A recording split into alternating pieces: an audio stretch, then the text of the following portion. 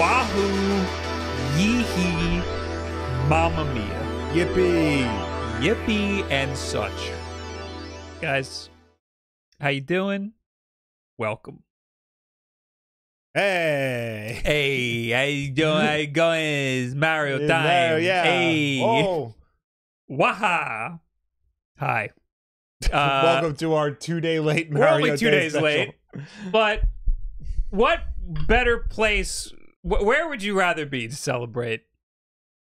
A made-up corporate holiday from 2 days ago. I'm just realizing that is going to block my camera. Okay. Made-up corporate holiday from 2 days ago. Mm-hmm. It's Mario Day because it spells Mario. March 10th. Nintendo did some stuff for Mario Day. Yeah. Nothing too exciting. No, it was stuff we already knew about. Really, like they didn't announce it. Well, they announced one thing. Mm-hmm. We kind of figured it would be coming. It's like and it's like no one knows that date's gonna be real. Yeah. So Also, they were still ambiguous on like what exactly they were announcing. In a way, I gotta be honest.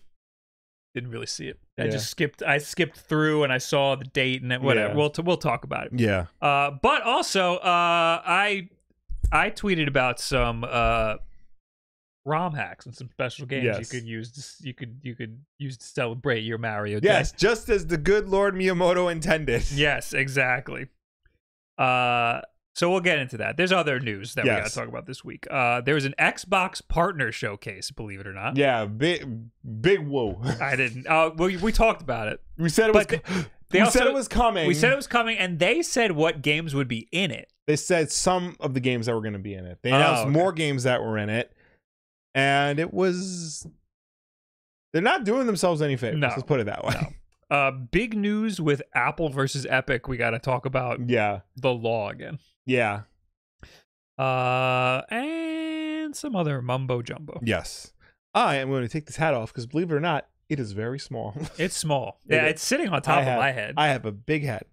Is this one bigger? Is it? Oh. Not that we have to wear them. I don't intend on wearing it. Yeah, this one's bigger. But give me that one. I want to feel the difference. We got a cappy hat and a regular Mario hat. Traditional hat. It feels fine. No, it's smaller. Yeah, it's exactly. smaller. Yeah. All right. No Mario today. Yeah. Fuck Mario. First, let's talk about. There's Nintendo Switch Online games. Yes, these were announced though. These were announced Mario Day. during the Mario Day festivities, but they're available right now. Okay. So if you have a Switch Online subscription, you get Dr. Mario on Game Boy and on Game Boy Color, Mario Tennis, and recent backlog entry, Mario Golf. I think during that backlog episode, we erroneously told people that it was on Nintendo Switch Online. I think we said the N64 version's on Switch Online. Wait, what was... Why did we go away? Why did our camera go away? What was the backlog for? Was it for the N64 version? It was for the N64 version. But we had brought up the Game Boy version, the Game Boy Color version, because the Game Boy Color version is a full-on RPG with golf. And I found that interesting. Wanted to talk about it. Okay. The N64 version, you could have played it before. Yes. I want to play the Game Boy version. I have it on a Game Boy. And now you can. Okay. Yeah. I have it on a Game Boy, but maybe I'll just play it on this. Yeah. It might be easier for me. No, it'll be easier for me to play it on a Game Boy. What else? Also included. I gotta fix my camera. All right. Also included is Mario Tennis, a game I also hear is part RPG. That's cool. And Dr. Mario, the only game I have any real familiarity with. Dr. Mario's, of course, is a weird puzzle game where you play a doctor who happens to be Mario, and you shove pills down a person's throat until they feel better. Fun fact, I played a tournament with that game, and I got my ass kicked. Was I there for that? Yes. Oh, okay. I think so. Yeah. PAX. Yes, I remember that. Actually, didn't I do good in Dr. Mario? I mean, Dr. Mario's... Yeah, because that was the only game you could wrap your head around. The other games were like sports. Yeah, it was a dunk tournament. It was an NES tournament. They did the worst games. Yeah. All right. But that good games. Yeah. Good games. Good games. Good selection. People are mad that there's still no Mario Land. Super Mario Land. I think Super Mario Land 1 isn't on there. 2 is. It's strange that it's not there. Yeah. But I mean, all of the Mario games should be there. Yes. It's less surprising to me because this game is not great. It's like maybe the worst Mario game, the worst 2D Mario game. It's definitely the most like unique of it because it's so different from like a traditional. It's extremely different. There's Mario 2. I don't count Mario 2. No. Well, which Mario 2? Doki Doki Panic. Doki Doki Panic. I don't count it like at all. doesn't count. Japanese Mario 2.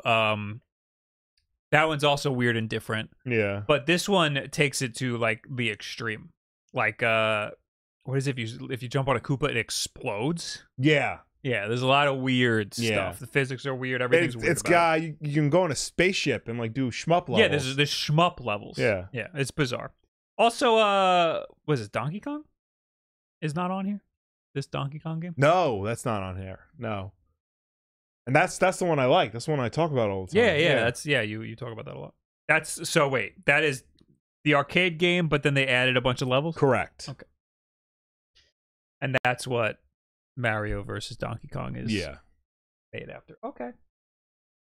So there you go. Those are available now. So go get them. Also, oh yeah, they're today. They're available today. Yeah. Go get them. Folks. Go get them. All right. Let's talk about the rest of the Mario Day news. That happened. Over the weekend, Nintendo celebrated its annual Mario Day celebration on March 10th. The celebration included a cornucopia of sales on Switch games and accessories, some of which you could still take advantage of, and a few surprises announcements from Nintendo in honor of the beloved plumber. These announcements include confirming release dates for upcoming games, reviving some retro classics, and a message from Miyamoto himself. So, let's go. In a message from Shigeru Miyamoto, it was announced that a new animated film based on the world of Super Mario Bros. Is in production at Illumination and will be released on April 3rd, 2026. No further details were given on the film, so it's unclear if this will be a sequel or a spin-off to 2023's Super Mario Bros. Movie. What? The exact if you go to the tweet, if you go to the actual tweet, it starts off with the classic, "This is Miyamoto," so you know it's serious. Yeah. He says, "We are creating a new animated film based on the world of Super Mario Brothers. This film is planned for release in theaters on April 3rd, 2026 in the US and many other markets throughout the month of April and other territories." I got a beard hair stuck in my coffee. So that does not say Super Mario Brothers 2. That says scares me. A new movie in the world of Super Mario. Now Brothers. I'm scared. Like, I thought it was just straight up gonna be Mario 2. Right. Logic dictates. Yeah. Okay, just do a sequel. Fine. This is Nintendo. I gotta throw logic out the window. Yeah, they set up a sequel. There's plenty of room to go in a sequel to Mario Brothers, but they said in the world of Super Mario Brothers. Could be a Peach movie. Could be a Peach movie. It could be the Donkey Kong movie that's rumored to be like getting steam. Could be a Luigi movie. Could be. Oh, that would suck. That would. Luigi's terrible. Nobody likes Luigi.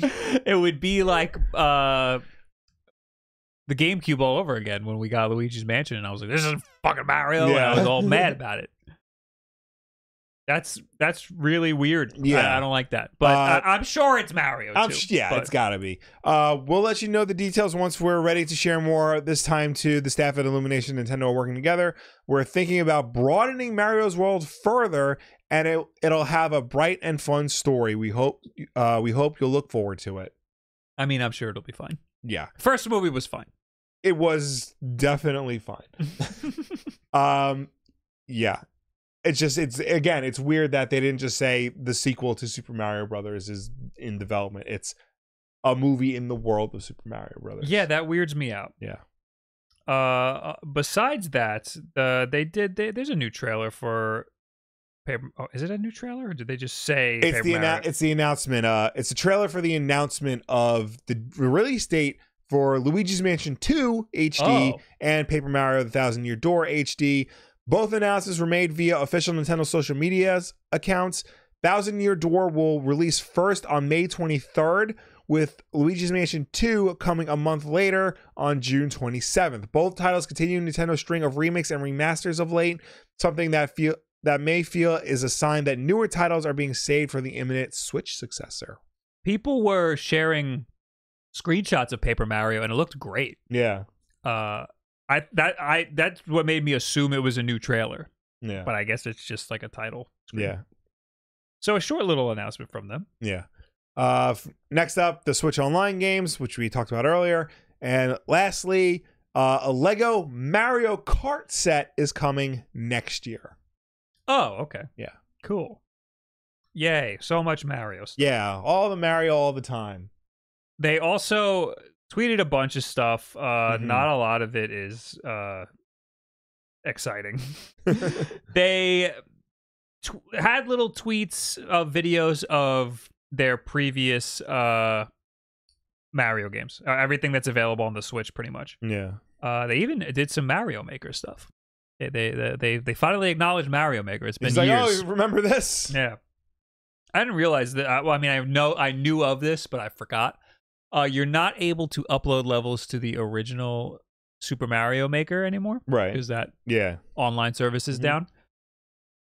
But there are people who are trying to complete all of the levels. Oh, jeez. Why did that camera just turn off? Was that the main one? Oh, no, that's mine again. Oh. My freaking camera's not working for some reason.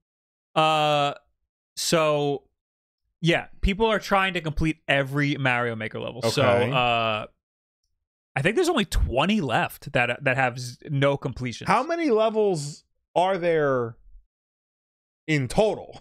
There's still a lot. Yeah. Hundreds of thousands. Yes. But they all have clears. There's a couple of levels that nobody has ever beaten yet. Okay. And I think there's only like 20. There's like really not a lot. Yeah. And the servers are completely shutting down, so you won't even be able to get them. Yeah. I don't know if you won't be able to play the levels or if you just won't be able to show that you beat the level. I would imagine you won't be able to play them because, like, how do you access them? Yeah. Yeah. That ends in April at some point. So... Oh, they have 8 left? Holy shit. Wow. So there's 8 levels left. Damn. So that's pretty cool. Yeah. And you can imagine these levels are really hard. But there's a bunch of Twitch streamers who are like going for it. Yeah. Got to get the old Wii. Got to dust off the old Wii. Wii U, I'm sorry. Oh, the Wii is right here. Right there, yeah. We got it right. I hacked it.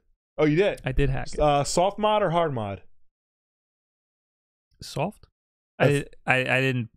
There's no hardware in it. Okay. Yeah. So it's soft mod. Yes. Yeah. Okay. I was confused because I am rock hard. Of course, always. It was not hard at all to do. Right. But ripping games, pain in the ass. Okay. I mean, it's like fine, but like the files are massive, and you gotta like shrink them down a little bit. And the discs, all of our discs are a little fucked up. Yeah. So it doesn't want to rip them. Like, how massive are we talking? Because like double the size they should be. Because they're DVDs, they should be like 8 gigs at most. So I ripped 1080 Avalanche for GameCube. Yeah. That was 1.25 gigabytes. Okay. That's a GameCube game. Yeah, that's about right. And I was able to shrink it down to 800 megabytes. Okay. So it's like reasonable, but it should be smaller than that. I think you can shrink it even smaller than that. I think GameCube discs like are like max capacity 1.5 gigs. Wii Sports, I ripped it and it was over a gig. Yeah. But that game I think is only 300 megabytes. So it's weird. It's weird the way that you rip the stuff off here. I tried I got to give you back your Blu-ray drive. Okay. Fucking doesn't work. I mean, it works. Your Blu-ray drive is fine. Good. I'm just like to rip stuff. Right. It is an absolute nightmare. Okay. You want to know how to rip a Dreamcast game? Oh boy. Dreamcast games, I didn't know this. There's 2 layers to them. So a Dreamcast game has there's you can see a visible circle in it. So there's one layer on the outside and one layer on the inside. What you have to do is have a disc that you can run while it's open.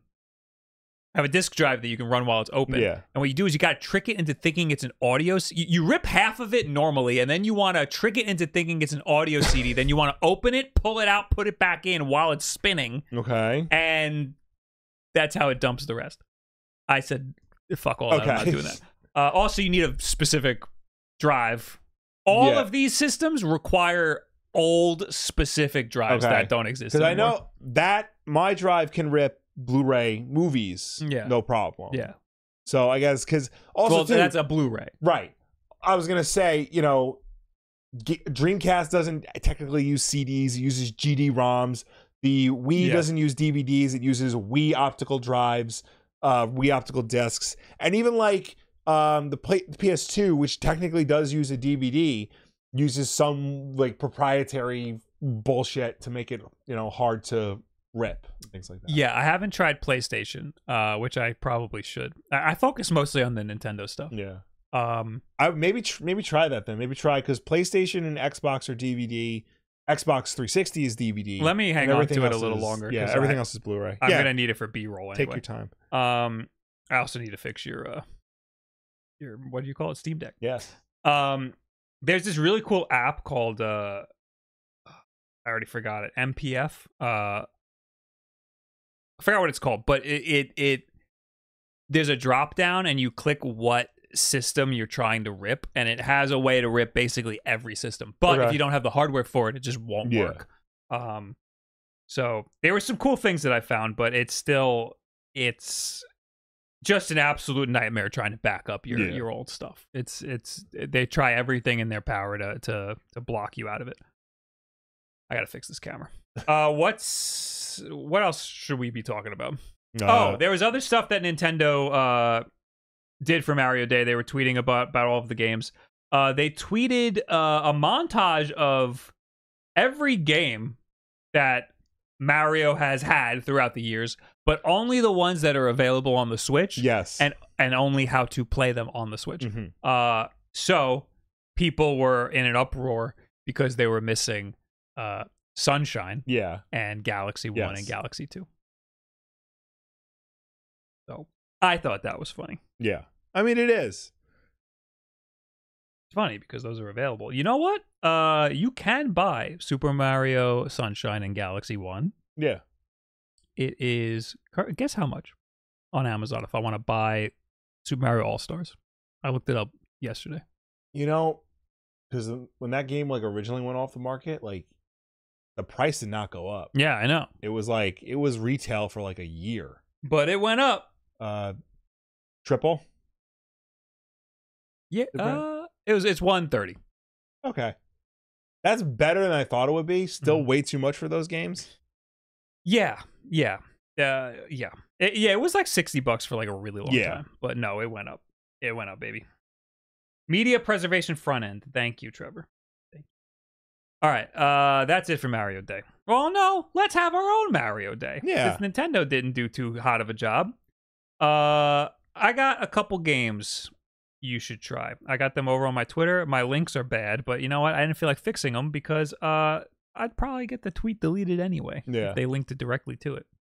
So, Super Mario Flashback is a must-play game. Have you ever played Super Mario Flashback? You can play it on your MacBook, use your keyboard. It's fun as hell. It's one world. I think I've seen it. Yeah, I've seen you play it. I've never actually played it. It's very good. Yeah. It's one world. So just 3 levels, I think. But it's awesome. It's at, imagine if Mario stayed in 2 dimensions or like the 32-bit, 64-bit era.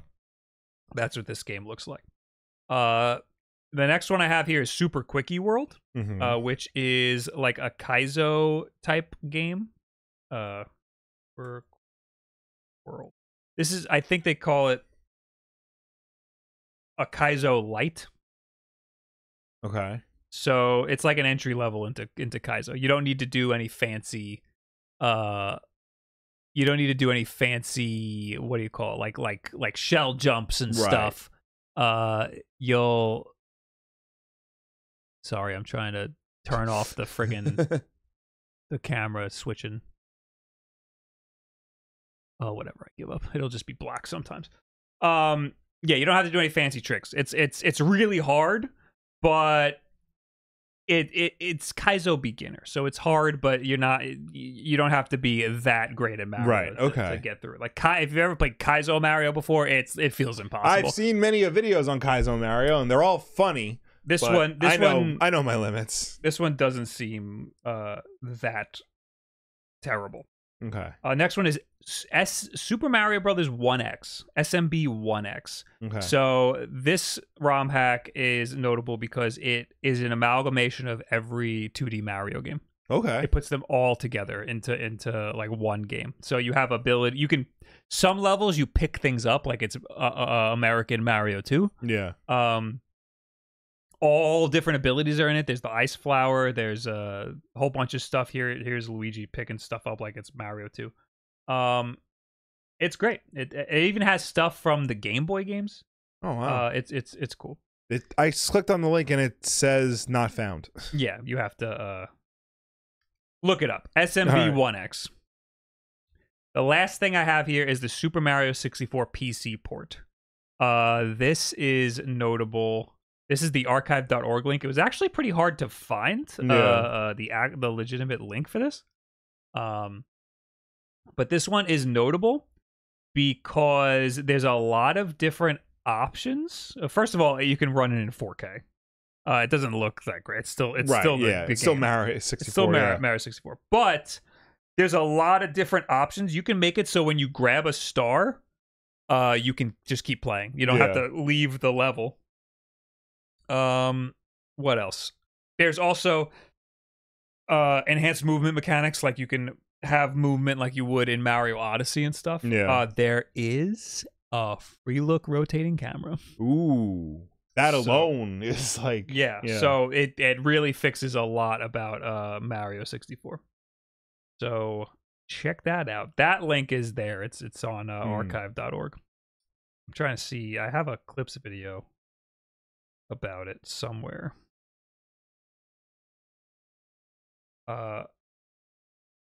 They're funny because you're not the one playing. What are you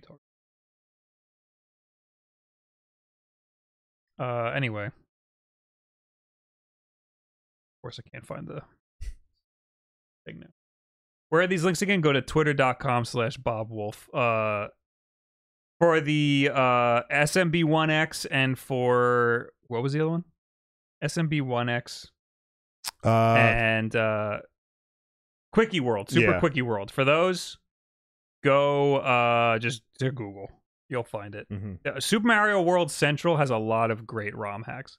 Unfortunately for ROM hacks, a lot of the time, especially for the Super Nintendo ones, you need the ROM already. And they give you a tool to patch the ROM. You have the ROM, they take it and they fuck it up to make the ROM hack. Got it. Same thing with the Super Mario PC port. Yeah. You need your own copy of Super Mario 64. Got it. And then they will patch it for you, basically. So, anyway, that's those are the games that I wanted to highlight. Anyway, happy Mario Day, everybody. Yippee. Will, can you read notifications so that I can fix my camera, please? Yes. Where are we? Over here. Sorry, I saw 2 days ago and I got confused. All right. We got DJ Skeletor. Thanks for the 5 gifted subs. We got Lord Norajay. Am I in the right podcast to cover the Servaza Crystal meme, the greatest thing to come out of Star Wars in 2024? I am unfamiliar. That sounds like Pokemon. It does. Was there a Star Wars thing that came out in 2024? I'm so behind. I still have not seen Ahsoka. I have not been keeping up with any of the... I've been keeping up with the main Marvel Star Wars comic that takes place between Empire and Jedi, and let me tell you, very disappointing. Oh, no. I'm curious now, because it's like, all right, I'm going to go on a tangent while you fix that camera. The time between Empire and Jedi is only 1 year, so there's not a lot of ground to cover. Back in the old expanding universe, that was done fine. We had one story. It was Shadows of the Empire, the N64 game. That was it. It was the game, the book, and the comic. It was all the same story, but it covered different angles of the story, and that got you the year. That covered the year. This current Marvel run has been going on for like 4 or 5 years, and they're not any closer to getting to Return of the Jedi. Like so much is happening. It's like a lot of meandering and it's kind of boring. Right now, Lando is on trial for his crimes against the rebellion, which I feel like should have happened 20 issues ago. But what do I know? Anywho, bloody FPS for 22 months. Ooh, ee, ooh, ah, ah, ting, ting, walla, walla, bing, bang. Can't sing that anymore. Why not? The Witch Doctor song? I don't think that's culturally appropriate. Oh. Yeah. I understand. B-Rad LP for 5 months. Did you see about Team 0%? It's a team that is trying to beat every uncleared Mario Maker 1 level before it shuts down. They have 7 left at the moment. Oh, I didn't know that there was a name to it. I thought it was just random Twitch streamers. These people are always organized. Literally, like it was like 2 days ago. Yeah. They had 20 left, so they've made a lot of progress. Yeah. Good on them. Brutal Beast with the 39 months. Hey, Bob and Will, thoughts on the Batman Part 2 being delayed? I just heard about that. Apparently, it was supposed to come out next year. It got delayed till 2026. I didn't even know. I knew that it got delayed. I had no idea it was even supposed to come out next year. Yeah. So I don't want to be too upset about it. That's fine. Take your time. The Batman 1 was already like delayed due to COVID, and I think that honestly benefited the film because they could like take a break and stuff and like work on it. That movie fucking ruled. It does. It does rule. So good. Did you see Dune? No, I want to see Dune. I gotta see the first one. That's on one of the streaming services you mooch off of. I didn't realize it was the same director as Blade Runner. Yeah. And I liked that movie. Yeah. Similar vibe too. Good. So I that's what I want. Yeah. Yeah. And then J Buggy. Will totally understands my love-hate relationship with PC gaming. I feel you, Will. I saw, it's not in the notes, but I saw Night Dive Studios, who they did the System Shock remake. They had a big announcement trailer. It's like, it's finally coming to console. And I thought to myself, oh, a real system. So now System Shock is a real video game, because before it was just some weird PC game, and now it's on a real video game apparatus. Everything would have been fine if your Steam Deck didn't fucking explode for no reason. If it ran fine and it had no problems. But no, now that I'm having problems, back down the shithole for you. I really PC want to gaming. know what happened. I told you what happened. I was playing a 15-year-old Batman game. Fix it. Like when I find it, the button might be fucked. We'll figure it out. It's a whole thing. Check out last week's show. Check out last week's show. Zach also, thank you for the toonie. Oh, over on YouTube. Hey guys, hello. How you doing? All right, let's move on to other news. For example, there was an Xbox partner showcase. Wow. Amazing. Over the course of 30 minutes, they showed off 14 incredible games coming to Xbox and Windows from third-party partners. So this is no first-party stuff. And everybody knows these are the best showcases when there's no first-party stuff at all. Final Fantasy XIV Online set for full release on March 21st for Xbox Series X and S. It's finally coming to Xbox after all these years being a PC and PlayStation exclusive. I never knew that. I thought it was already there. Nope. People love Final Fantasy 14. Yeah. Defo some nerd shit. Oh, though. Absolutely. Yeah. Kunitsu Gami Path of the Goddess is coming to Game Pass in 2024. Is this the cool one that I thought was like Onimusha, but it's not? Yeah, this is the cool one. I'm not going to play it, but it does look What's cool. the name of it again?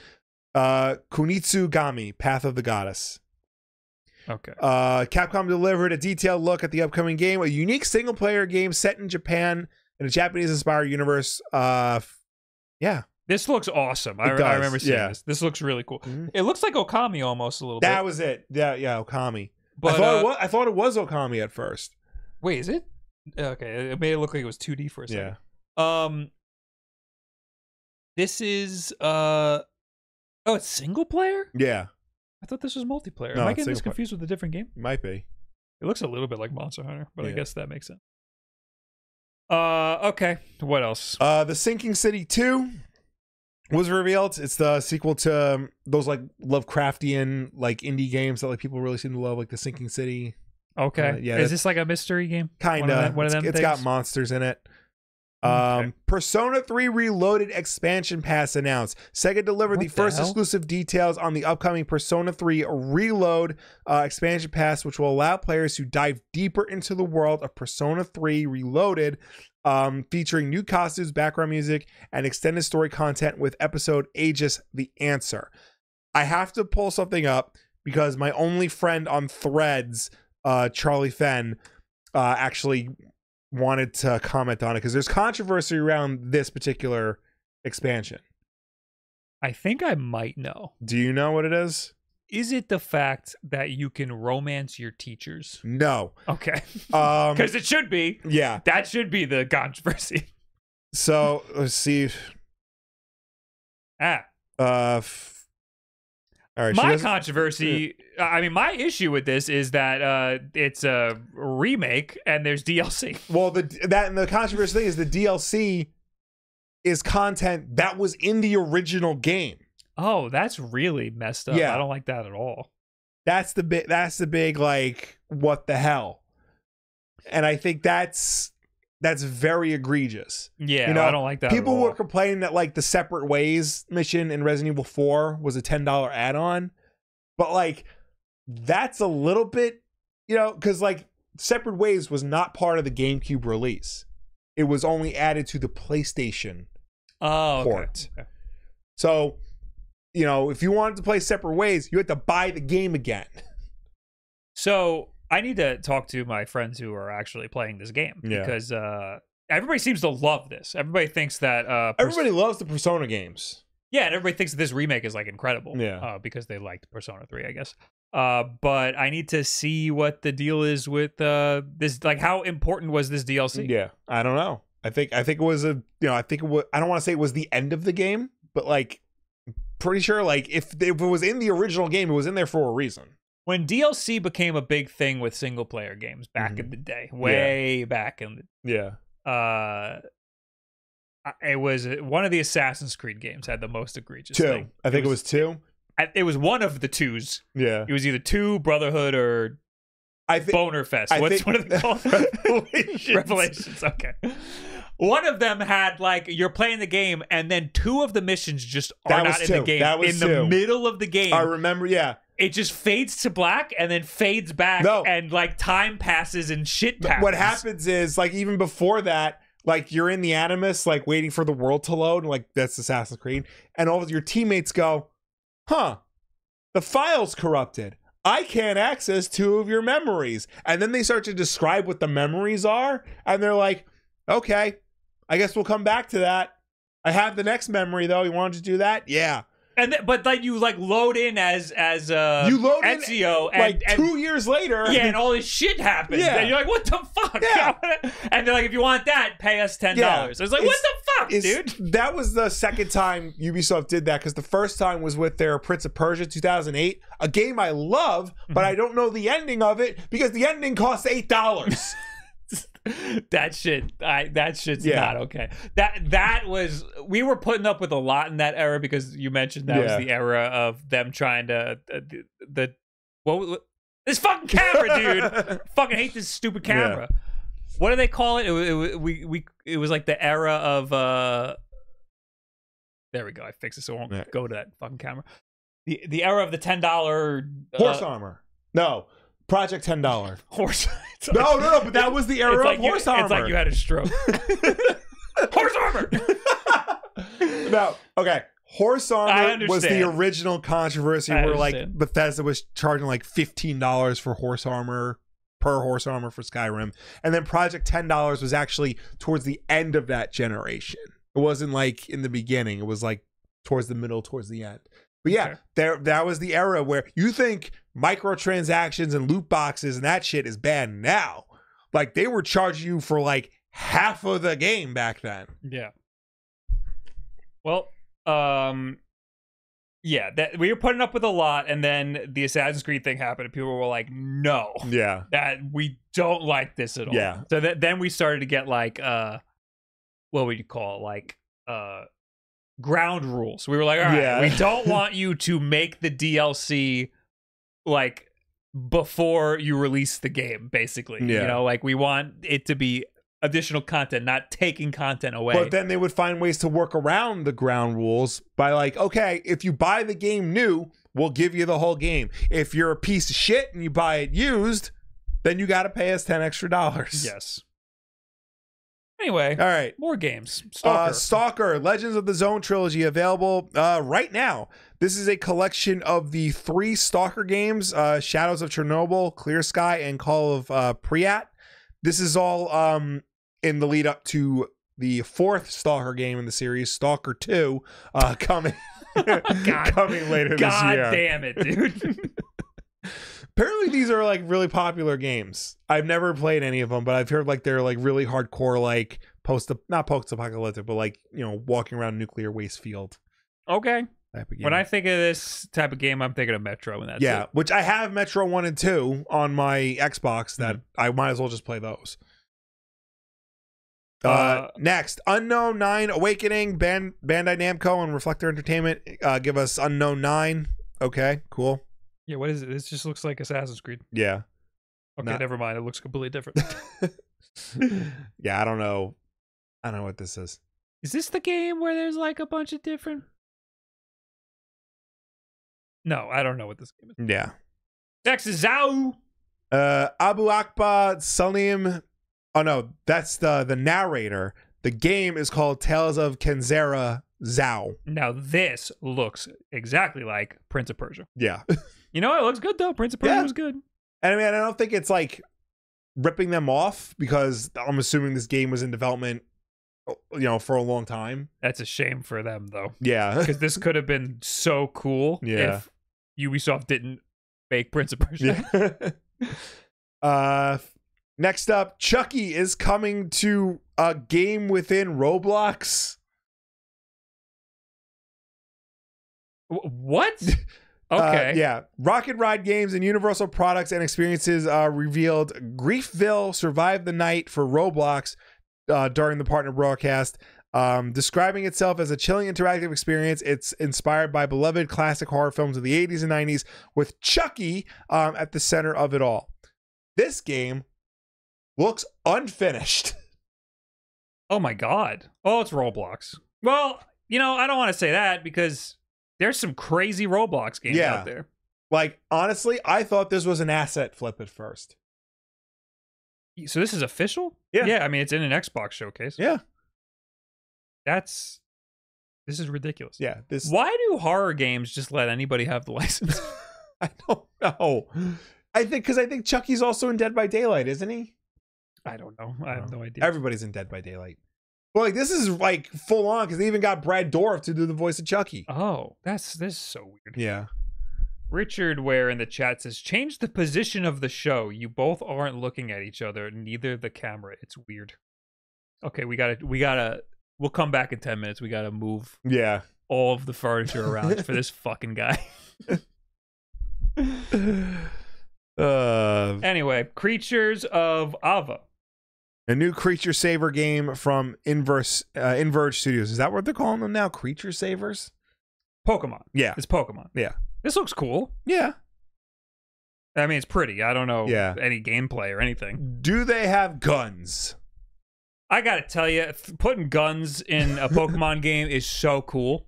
Just being able to walk up to a Pokemon and be like, I want that guy. Bam! And you just fucking have it. You shoot it in between the eyes, and then you yuck a Pokeball at it, and then it's yours. It's so cool. Like, imagine Arceus, but you had a bow and arrow. Like, that'd be so sick. I am curious to see if people like go ape shit for this like they did Pal World. Because I definitely think there's a hunger for Pokemon style games. Put a gun in it. The Pokemon company. Oh, you got a beam. You got a magic beam. There's a hunger for Pokemon style games that the Pokemon company is not satiating. Yes. And all these other types of games are like coming up and like filling that void. There's a lot of opportunity for a Pokemon style game that isn't Pokemon. And they're really everyone's dropping the ball on it. All right, next up we got Monster Jam! Woo! You like monster trucks? Hell you do, baby. There you go. Okay, next. The Attlers. I don't remember what this one looks like. Yeah, I'm looking at it. It looks adventure, survival, and base building. Okay, so boring. Stupid. It looks stupid. Kazan, the first Berserker Kazan. Can these guys put like actual words in this? Based on the Dungeon and Fighter universe. I didn't know that was a universe. I think we've seen this before, and I think I thought the frame. No, I've never seen this before. Yeah, I don't know. The frame rate looked weird at one of these shots. Looks cool though. Yeah, a little bloody, but it looks kind of cool. Might be able to get into it.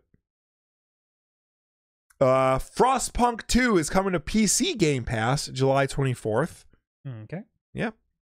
Good on you. Frostpunk 2. Don't know nothing about that game. Sleight of hand. There's a lot of games here. Yeah. This is a new game reveal from Riff Raff Games. Oh yeah, this is a weird trailer. Upcoming third-person stealth game of hard-boiled espionage action. We'll have you infiltrate your old witch coven using a cursed deck of cards in a rain-slicked city of Taboo, where ritual magic and cursed artifacts set apart those with power from those without. And there's cards and stuff, and there's a cinematic trailer that shows you absolutely nothing about what the gameplay is. So there's all this cool cinematics, and for all we know, it's a fucking card game. Yeah. They say at the end, they say what type of game, but it is a third-person, hard-boiled stealth sim. Yeah. Okay, you have to use your imagination to try to put this together. And that's it. Yeah. Okay.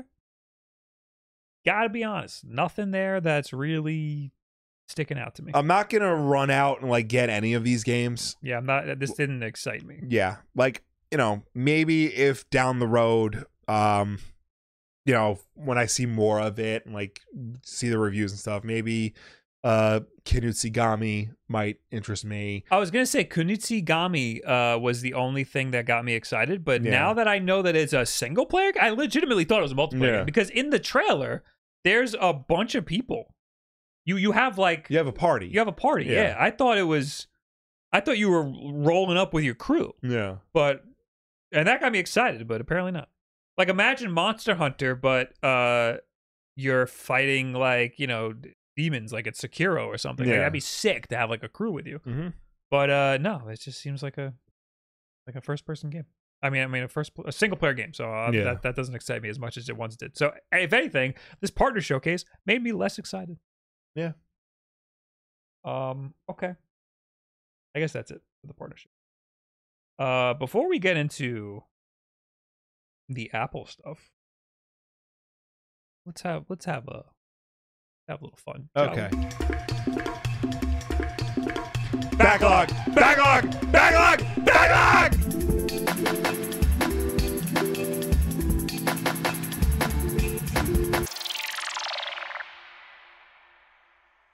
Hey guys, backlog time! It's that time again!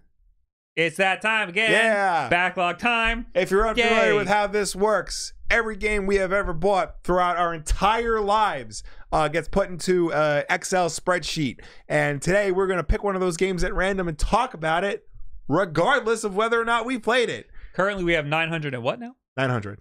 Period. 900. Yeah. Okay. And in a random number generator, we got 496. 496. Will's going to pull that from our Excel spreadsheet. Oh, boy. It's definitely a game we haven't played. PsyOps of the Mindgate Conspiracy for the PlayStation 2. PlayStation 2. Oh, why do we have this? This is definitely a game I bought. I bought it. You bought. I bought it. So you got a lot of explaining after the fact. This is one of those games that came out around the PlayStation 2 era. This is the prime example of a AA game, because it wasn't made. It was made by Midway, but this wasn't like one of their top tier franchises. Long Island's own Midway. That's a claim. Fuck. Chicago's own Midway. So this wasn't like Midway's like top tier franchise. It wasn't Mortal Kombat or anything. This is like a new property with a unique gimmick where, like, you know, you have like psychokinetic abilities. You can grab people and, like, you know, you have force powers basically. Yeah, but you're like, you know, a cool military bro. This guy who's doing the gameplay on screen right now really wants to do the force abilities. He's trying really hard not to shoot anybody.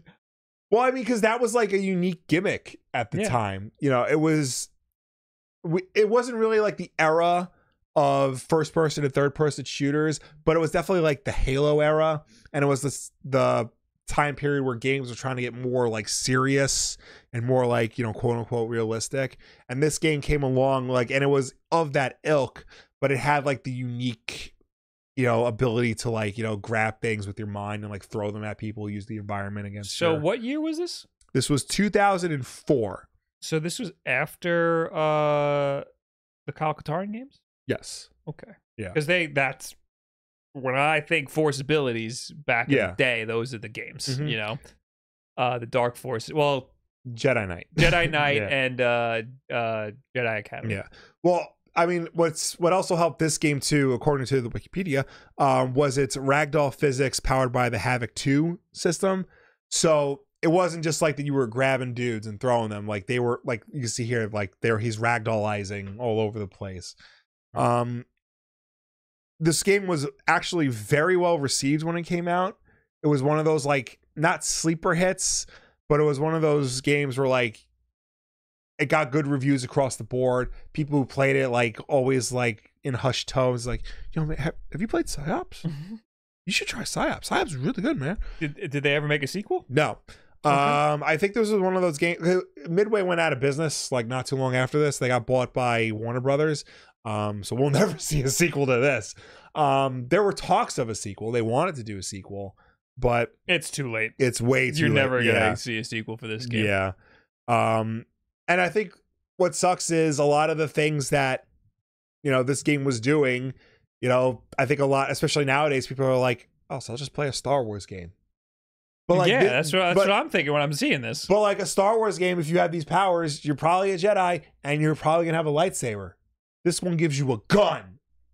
Yeah, but like again, Jedi Knight. Yeah, you get a gun and Jedi abilities. True. You know, you can do it all. But I mean, this is like clearly like a gritty rated M, I assume. You're shooting people in their blood and stuff. Rated M for mature. Looks like people are being tortured. Yeah. Why did you get this? And when did you get it? I definitely got it like years after the PS2 was relevant. I got it because I had heard, yo man, have you played PsyOps? PsyOps is really good, man. You should probably play PsyOps. You bought it and then you never played it. Never played it. Never played it. That's the problem. You're gonna see that a lot on this show. We just buy games at conventions and like not play it. That's the backlog, baby. Yeah. We don't sometimes we don't know why we bought things. I do have this like big grand idea that like, you know, when I hit retirement age, I'm actually going to go through the backlog and like at least play everything for at least like an hour, just like to try it. And will that ever happen? I'll probably be dead by then, honestly. Years ago I had a big grandiose idea where I wanted to start like a Patreon for a YouTube channel where it was just, you know how there's like World of Long plays? Yeah. And they play every game. Yeah. I wanted to do that, but have it be the highest quality capture possible. Right. So just have a guy beat every game and capture the whole thing at the highest quality possible and let the footage be used freely by anybody. Yeah. I thought that would be cool. That would be great, yeah. So let us know in the comments if you want to see a YouTube channel that just does that. PlayStation 2 was, I think, the first time you bought the PlayStation 2. It was the first time like we had money of our own to buy a console. We didn't have a lot of money. I bought it pre-owned from GameStop. But it was a great purchase because it came with like Metal Gear. And we bought it fairly late. We got it like, I think 2003, 2004. But you know, back then there weren't as many games and we had much more time. So we were able to fill out the back catalog of like all the games we missed. Yeah. And like in like 2 years, we played like all the major, you know, PS2 games. Our parents would never allow us to have more than one console per generation. Correct. So this is the first time we took a stand. And well, you had a job. Yeah. So you used your own money to buy a PlayStation 2. And there you go. Pre-owned. I mean, we had to do what we had to do. Yeah. And then I played Burnout and had a good time on it. And Metal Gear. Guys, that's been the backlog. Thanks for hanging out, everybody. Subscribe if you want to see more backlog. Also, come to a podcast sometime. We do these on the WULFF DEN Podcast. Bye. Bye. Now on to more podcasts. Yeah. Hello. Hello. We're back, baby. Next news topic. There's some notifications. I think Mako Fox, thanks for 100 bits. Hey, Wolf Bros, thank you for putting on this wonderful show. Love listening every week while I disc golf. You know what that is? Yeah, I know what that is. That's pretty cool, man. Yeah. Thank you for the 100 bits. And that's it. J Buggy, you read that one before, right? Yeah. Cool, man. All right. What was your first job, Will? Both of our first jobs. Should I say it? Yeah, wrong. I've said it before. Yeah, I mean, like, there's a lot of them, so it's not like... Both of our first jobs was Target. Yeah. That's not true. I worked at Subway Sandwiches for 2 hours. You worked there before Target? For 2 hours. Oh, okay. And then never again. But then, yeah, Target was the first real job for both of us. We worked at the same Target. Yeah. Now I shop at that Target, and we were there, and we were in the toy aisle, not just for me, but for the kids, and we see they sell Target shopping carts for kids, which we have for our kids. But then they sell a Target... You can buy it? Yeah, you buy it. It comes with like fake food and stuff. Okay. That's cool. But then they sell a Target cash register, like a toy cash register. And my wife is looking at it, and I just stop her immediately and go, no, I used to work here. I used to be the cashier. That's trauma. That's not a glorious job. That's trauma, and I don't want to see it. Yeah. Okay, moving on. Let's talk about everybody's favorite topic on this podcast. Epic Games and their many lawsuits. This is a wild one because, like, at first it was, first Apple said this and then they reversed it. And I still think there's a lot of like little intricacies that like might not be conveyed or whatnot. But a lot happened. A lot went on. Well, so we've talked about this previously, but the EU ruled that Apple needs to allow alternative app stores, side-loading apps, and all USB-C. Yeah. All of this stuff. A lot of it is only happening in the EU, though. Correct. And that is the alternative app stores. Mm-hmm. This is fucking awesome for so many reasons. And I'm doing a video now on preserving games and emulation and modding and stuff, and how companies like Nintendo are trying really hard to fight against it. This EU ruling is so good for even stuff like games preservation. Yeah. But it's the fucking EU. We need this shit to happen here. Yeah. But anyway. Okay. This is the blowback from this ruling. Yeah. First off, Apple kills Epic's iOS game store plans over App Store criticism. Epic plans to release its own third-party app store on the iOS in the EU. It could be in trouble after Apple terminated the developer account it planned to use. In a blog post published today, the company shared a letter sent by Apple's lawyers, which called Epic verifiably untrustworthy and said Apple does not believe that Epic will comply with its contractual commitments under its developer agreement.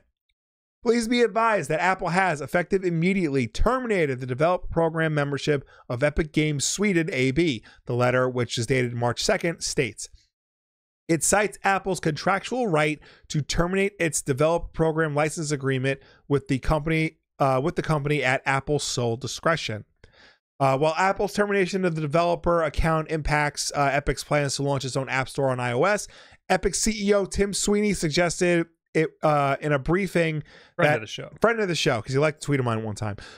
He stated in a briefing that Epic could still bring back Fortnite to iOS via another company's third-party app store in the European Union.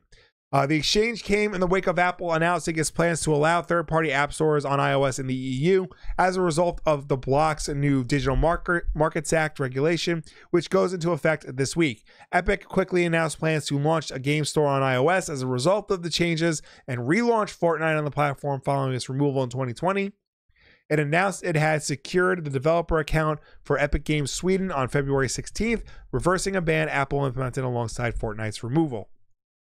Apple alluded to its earlier ongoing ban on Epic's accounts in a statement to The Verge. Epic's egregious breach of its contractual obligations to Apple led courts to determine that Apple has the right to terminate any or all of Epic Games' wholly owned subsidiaries, affiliates, and/or entities under Epic Games' control at any time and at Apple's sole discretion. In light of Epic's past and ongoing behavior, Apple chose to exercise that right, said spokesperson Fred Sands. In an email dated February 28th, shared by Epic Games, Apple's Phil Schiller contacted Sweeney to ask for written assurance that Epic Games will honor its commitments. Schiller cited concerns with Sweeney's public statements about Apple's DMA compliance and the fact that Epic breached its agreement with Apple in 2020 by adding third-party payment support to Fortnite on iOS, resulting in its removal.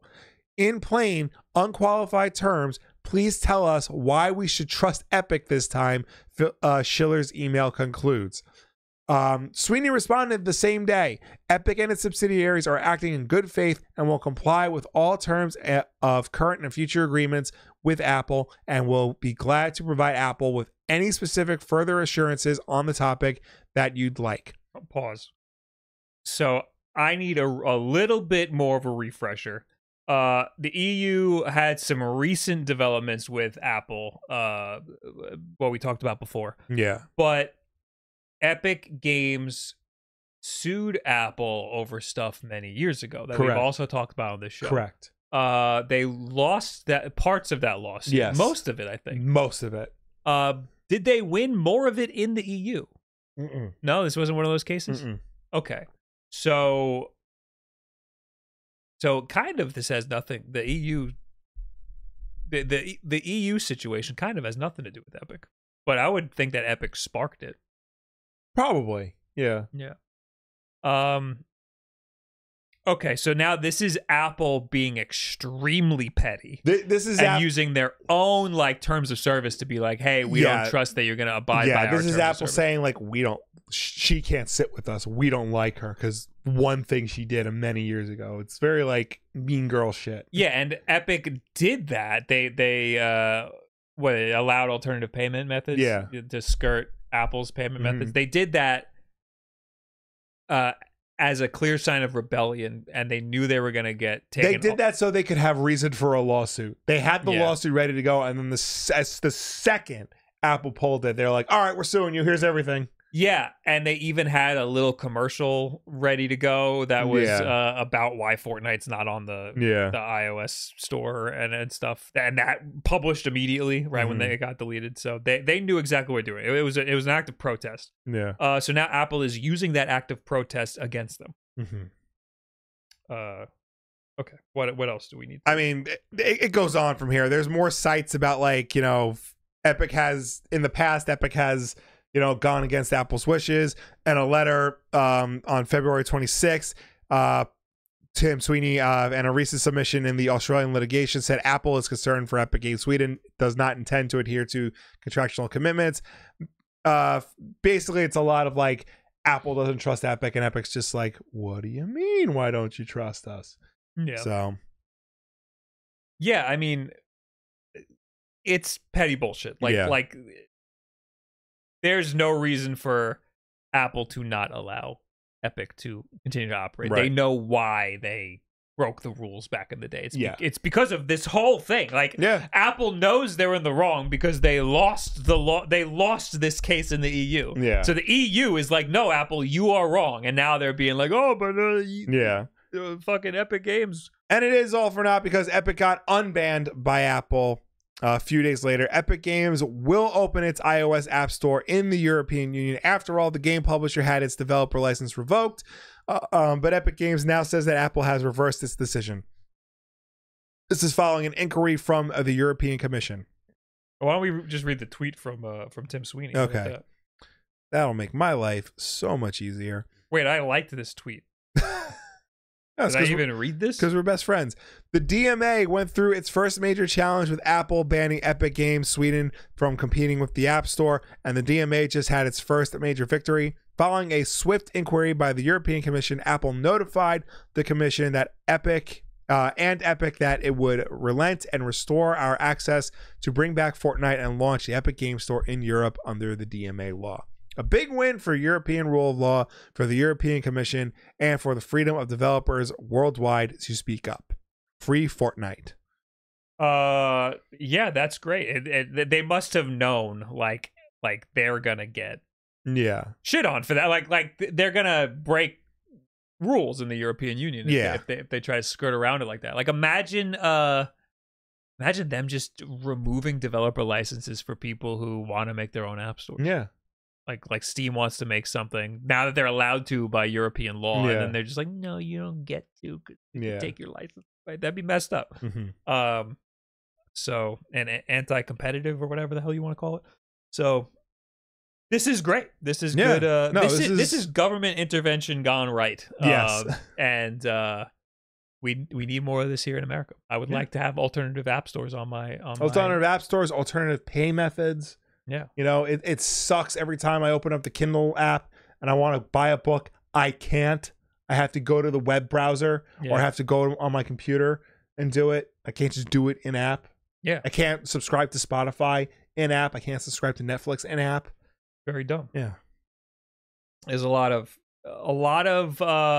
technology brought a lot of issues into the rule of law, and nobody in government understands these issues. No. It looks like they're understanding it in Europe, but that's because I think Europe doesn't have geriatrics in their well, they do, but I think they also have like they're more well aware like of the bigger issues, and they're probably not being paid off by the big corporations.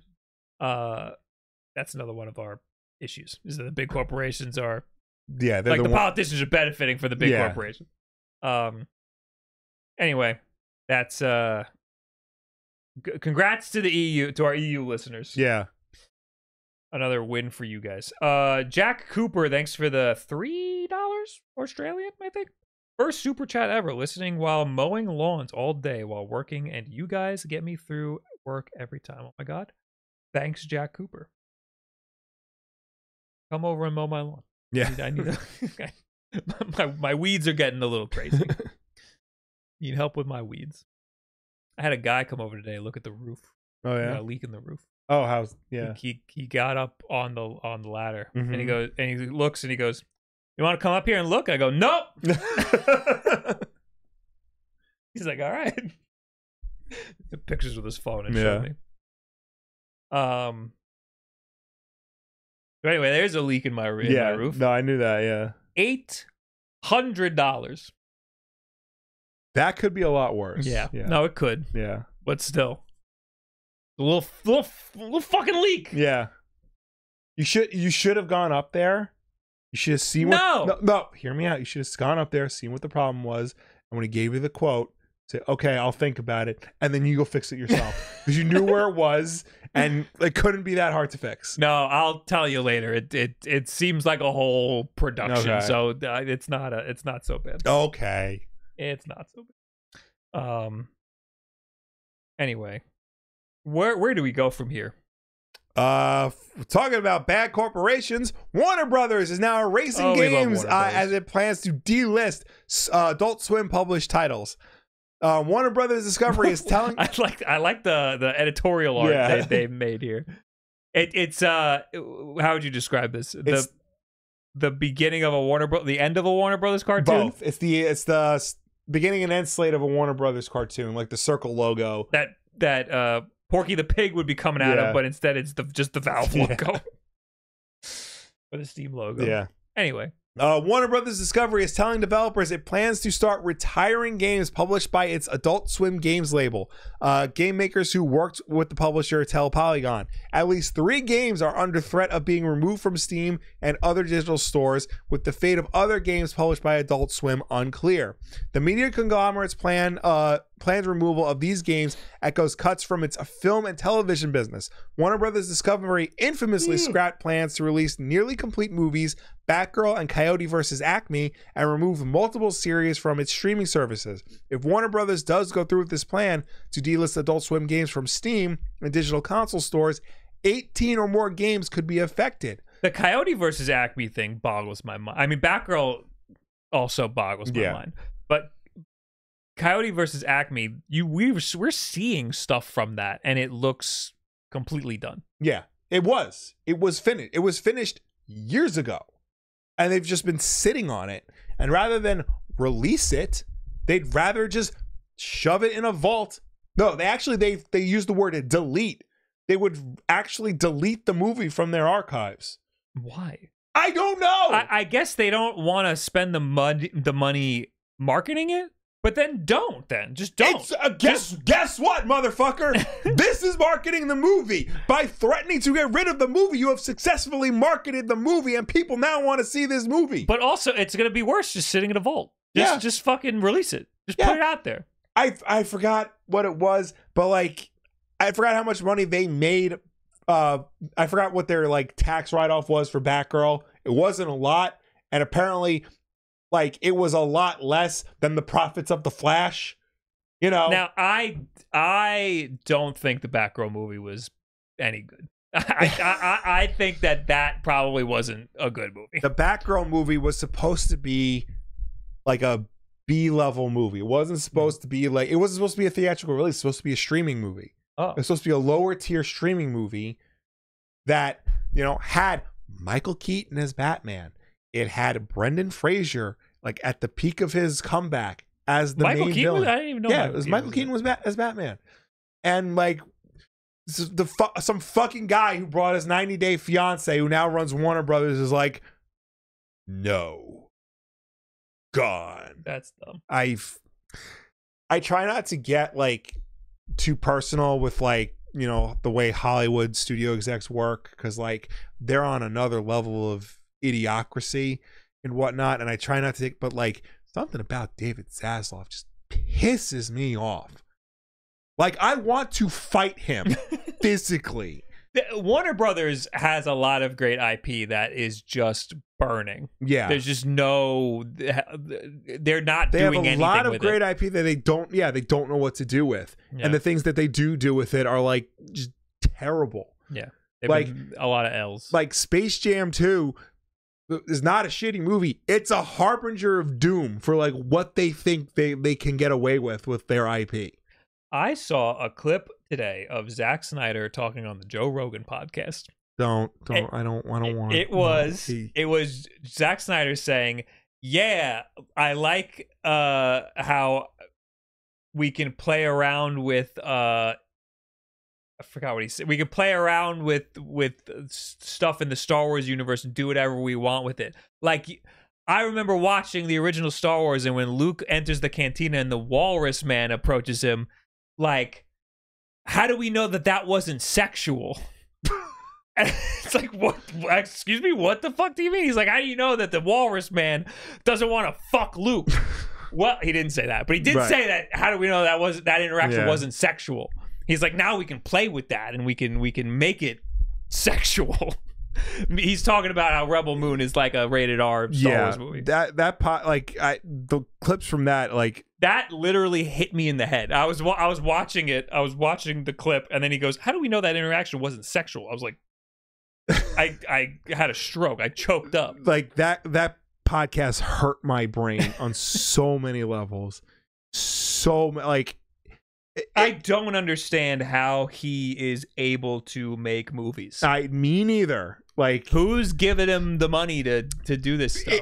I mean, they're making money, right? No, the movies aren't making money. No. Well, I don't know, because Rebel Moon, apparently more people saw Rebel Moon than Barbie. Oh, according to him. Yeah. So, oh God, it's like Trump saying, everybody's coming to my rally. Everybody, the biggest rallies. So many people at my rally. Oh my God, it's like nothing proves my theory more. Like he only focuses on the visual aesthetic and can't see past that to the actual text. His whole explanation why Batman kills. I did see that too. He said that Batman has to kill to stay relevant or something. It's A, that's dumb. And B, clearly he only looked at the pictures in Dark Knight Returns, because if he read the fucking book, it's very clear that he does not kill that mutant. The only reason why, you know, the police actually go after him towards the end is because they think he killed the Joker. Mm-hmm. So that it's made a very clear. Wait, does he not kill in the Dark Knight Returns? He doesn't kill in the Dark Knight Returns. I thought he did in the Dark Knight Returns. He gets close. He threatens. He uses a gun a couple of times, but he never actually. That's the thing. That's the rule that he breaks. He never actually kills anybody. Because Batman's got the 2 rules. Yeah, and without those 2 rules, he's just a fucking guy. Yeah, and then at the end of the book, when after the Joker is dead and he's about to reclaim Gotham, he breaks the gun in half and he makes it explicitly clear, this is the weapon of the enemy. We will not use this. So, I don't know if can Zack Snyder read? Maybe that's the problem. Maybe not. Maybe not. So we shouldn't make fun of him. He plays a lot of Fortnite, apparently. You don't need to read to play Fortnite. No, you don't. Yeah. You definitely don't. No. I didn't watch the whole podcast, but I saw a couple of clips. I honestly could not. I couldn't sit through the 5-minute clips that people keep sending me. Yeah. No. All right. Anyway, what are we doing here? Warner Brothers plans to potentially pull Adult Swim games from Steam and PlayStation Store was first reported by developer Owen Reedy, who released puzzle adventure game Small Radios, Big Televisions through the label in 2016. Reedy said on Twitter that the game was being retired, quote unquote, by Adult Swim Games. He responded to the company's decision by making the PC version available to download for free from the studio's website. Polygon reached out to other developers who had worked with Adult Swim Games as publisher. 2 studios responded to say that they'd received similar warnings from Warner Brothers Discovery, but they are still in the dark about what it means for their games. The developer Michael Moriarty, who developed Sound Dodger Plus through Adult Swim Games in 2013, told Polygon, who received the warning from Warner Brothers Discovery earlier this week about his game could be removed from Steam within the next 60 days. I don't know if you're delisting it or deleting it, Moriarty told Polygon in an email. I pleaded with the rep to transfer ownership to my company as I still retain all IP and game rights. I sent him a link to Steam's transfer page and explained clearly that it takes literally 3 clicks to transfer ownership to me. He rejected my request. That's ridiculous. It was said that Warner Brothers Discovery representatives said the decision to not transfer ownership back to its developer stems from logistical and resource constraints and the limited capacity of our team. One developer told Polygon that the current Adult Swim Games team consists of a skeleton crew. Molinari expressed frustration with Warner Brothers' plans to remove his game, and others would lead to over a decade of downloads, community guides, reviews, and patch notes suddenly vanishing. Warner Brothers Discovery informs Molinari that he's allowed to republish Sound Dodger Plus on Steam, but that option presents its own issues. Doing so would erase all of the wish lists, reviews, community guides, and forum discussions, along with not allowing new or old owners of the game to compare achievements and trading cards. The other legal requirements for republishing the game is to remove any and all mention of Adult Swim Games. Molinari asked for clarification and even wants the credit sequences altered to remove the names of Adult Swim Games team.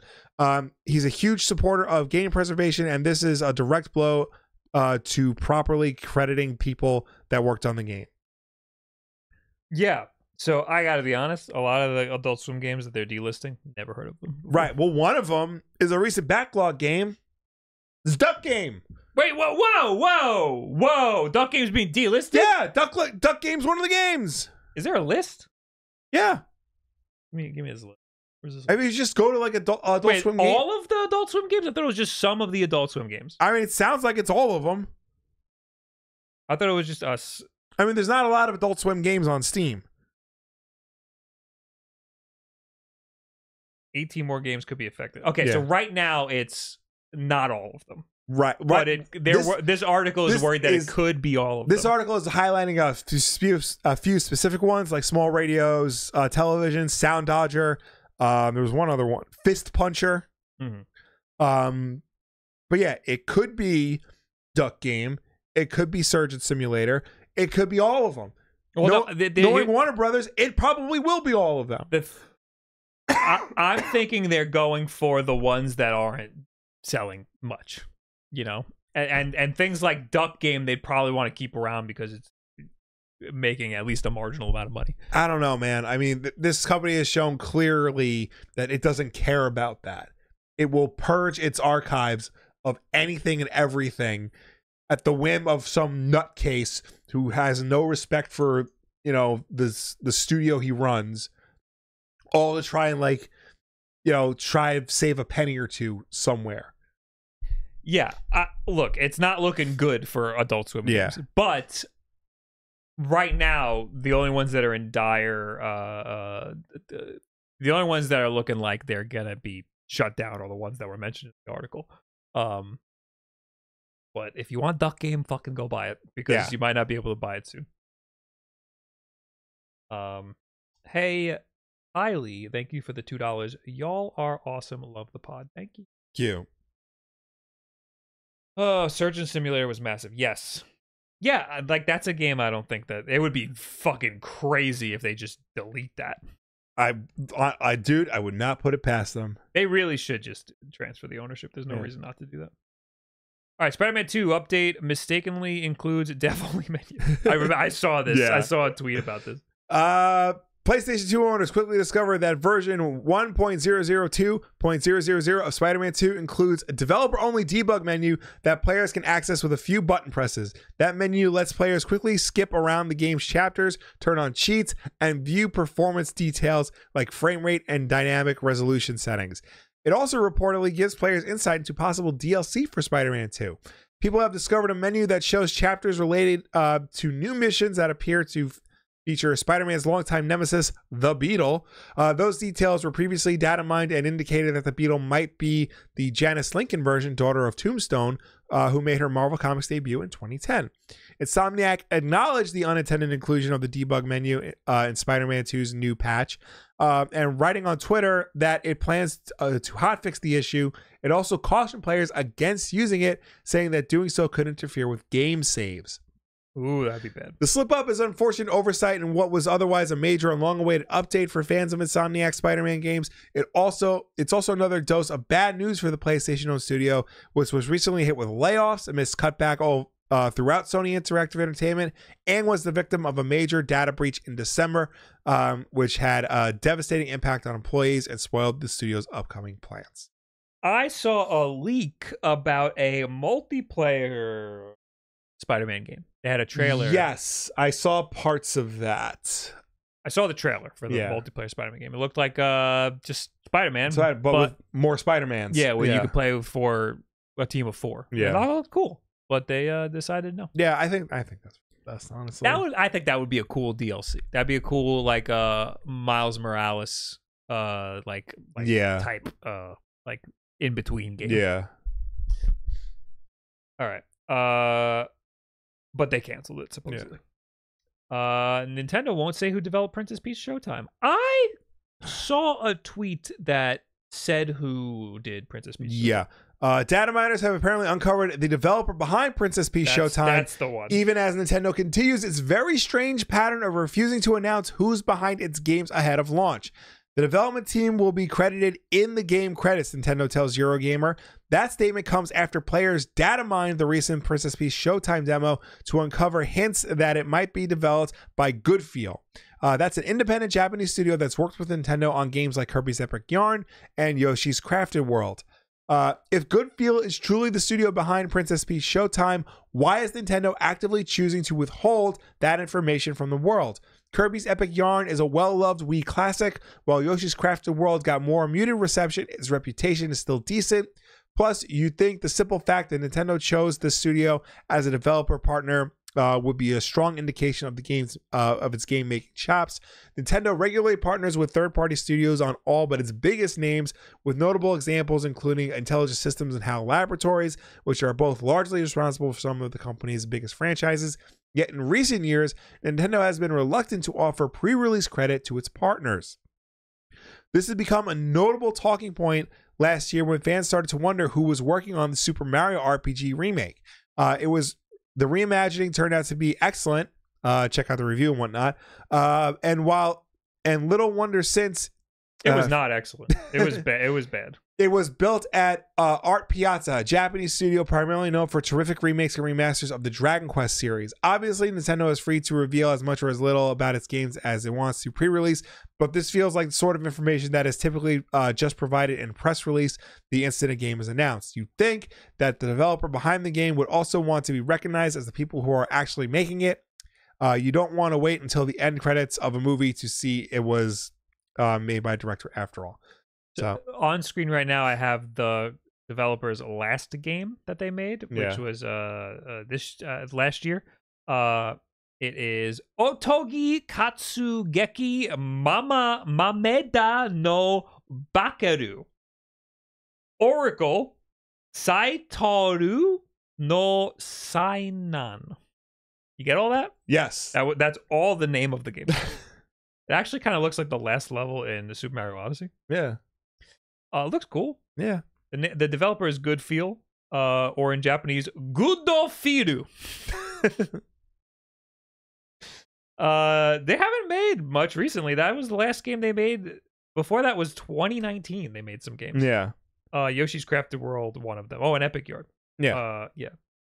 I mean, but like they have a relationship with Nintendo. They've made games for Nintendo. The question is, why is Nintendo not being forthcoming with? They're always like this. It's so annoying. It's very weird. It's weird. Like even after the game is released, like you know, when they have like award ceremonies, the developer's not allowed to get the award. Nintendo has to get the award. It's just so strange, and it's so like, you know, it's anti-employee in a way. Yeah. Like I get it. You want the illusion that like Nintendo is one thing. Like Nintendo is one entity that like puts out these games and stuff. But that leads to like resentment and hostility, you know, and sooner or later people are gonna like leave and form their own studio. This is I probably talked about this before. That's what happened with, you know, Marvel in the early 90s. A bunch of people got fed up with Marvel taking credit and pretending that Marvel creates everything, and they left and they formed Image Comics. Yeah. So, and the Image Comics is like the third biggest publisher in the country. So it could be a very Japanese thing. Like they're very communal. They like, you know, like no, they don't want to take ownership. Oh, you know, they're all working together for the same like cause or whatnot. I guess, but like Nintendo still has like individual teams. Not that I'm not saying it should be that way. Right. Saying that they have a very antiquated way of doing things. Yeah. But like again, by the same token, they have like internal teams there. Like known teams, like what are they? I can't even name. Next Level Games, entertainment planning and development, platform technology development. Although, actually, now that I'm looking at it, it looks like they've consolidated a lot of them down. Like they're not like individually their own things. It's all like, yeah, they merely made it one team. This could also just be a way of curbing leaks. They don't want to make things known too much. They don't want to give people too much information, because then if they maybe want to know more about Princess Peach Showtime, they will, you know, attack that one specific developer. Yeah. So I understand a little bit why they wouldn't want people to know until the game's like out. But it's the fact that when the game does come out, they still don't give the developer enough credit. They still kind of treat it like it's the Nintendo conglomerate. Yeah. Anyway, moving on. Fun news. Dragon Ball creator Akira Toriyama has passed away. Yes, this happened while I was streaming, and people were going into it. Was one of those things that's such a big deal that people were coming into my chat and telling me to talk about it. And I was like, what do you want me to say about I forgot what I was watching with my wife, but like I was not paying attention. I was just like on my phone, like looking at all the tweets, like there's no way. But yeah, Akira Toriyama, the creator of Dragon Ball franchise and legendary manga artist in general, has died at the age of 68. The news was announced by his production office, Bird Studio, on social media. Toriyama died March 1st of a subdural hematoma, a blood clot in his brain. A small funeral for his family has already taken place. Oh, so this happened way before they announced it. Yeah. It is our deep regret that he has still had several works in the middle of creation with great enthusiasm, the official statement notes. Also, we would have many more things to achieve. However, he has left many manga titles and works of art to the world. We hope that Akira Toriyama's unique world of creation continues to be loved by everyone for a long time to come. Toriyama's success in manga led him to become well known, and his art style quickly became one of the most recognizable in 1980s Japan. That led to offers to work on video games. The result is a towering video game legacy. The greatest gaming impact was actually Toriyama's first brush with the medium, where he provided character designs to 1986's Dragon's Quest. In almost 4 decades since, Toriyama's art style has become the hallmark of the series, with him directly working on most of the many entries and spin-offs. In 1995, Dragon Quest creator Yoji Hori was set to partner with Final Fantasy's Hirobu Sakaguchi on a new game, and Toriyama was invited to design its characters and much of its world. That game became Chrono Trigger, regarded as one of the finest examples of its genre and an all-time great. Sakaguchi then became Toriyama's second most common gaming collaborator outside the Dragon Quest and Dragon Ball franchises. He contributed art to Square Enix's Tobal fighting games on PS1 and Sakaguchi's first game outside of Square, Blue Dragon. In 2021, he contributed to Sakaguchi's most recent title, Fantasian.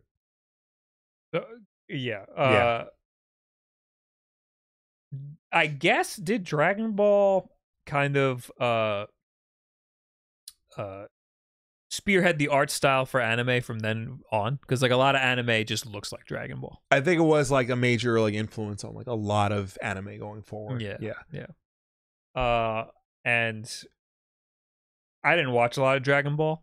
We watched I think we watched a fair share of Dragon Frieza and Cell Saga. Yeah, that was it. Pretty much. Yeah. But as I was trying to explain to my wife, like when this happened, I'm like, you have to understand something. Like, no, we were not like the biggest Dragon Ball fans, but like Dragon Ball Z at that time period was like the biggest thing on like in our like community. It was like the teenage boy mindset. Like when Dragon Ball hit, like you could tell like this was different and this was unique. It was nothing like anything else that was happening on any of the other animated shows we were watching. I wanted to draw all of the characters. Yeah, I have notebooks of drawing of all of the guys. Yeah. For some reason, like the art was so cool. I wanted to. It had incredible art design. It had great characters.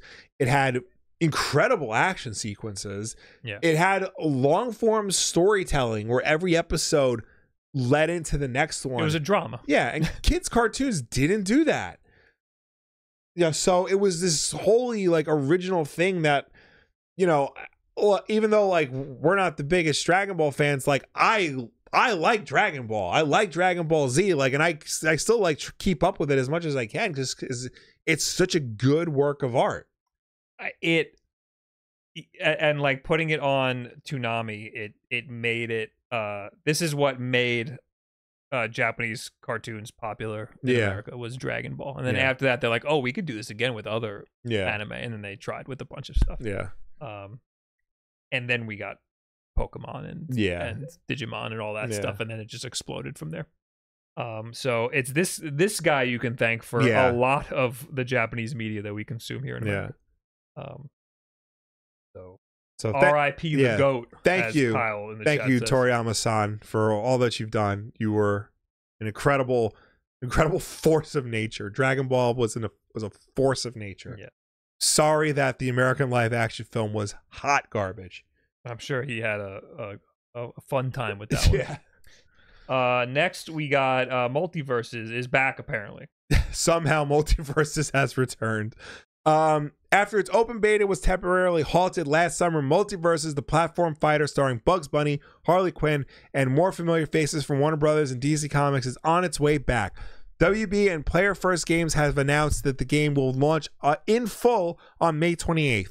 A new developer update video was released by Player First today, hosted by the studio's director and co-founder Tony Huynh, which confirmed the release date. It also revealed concept art for new stages, enhanced visuals, improved performance thanks to the move to Unreal 5, and mentions of new personalities, new netcode, new PvE mode, though no specifics were confirmed.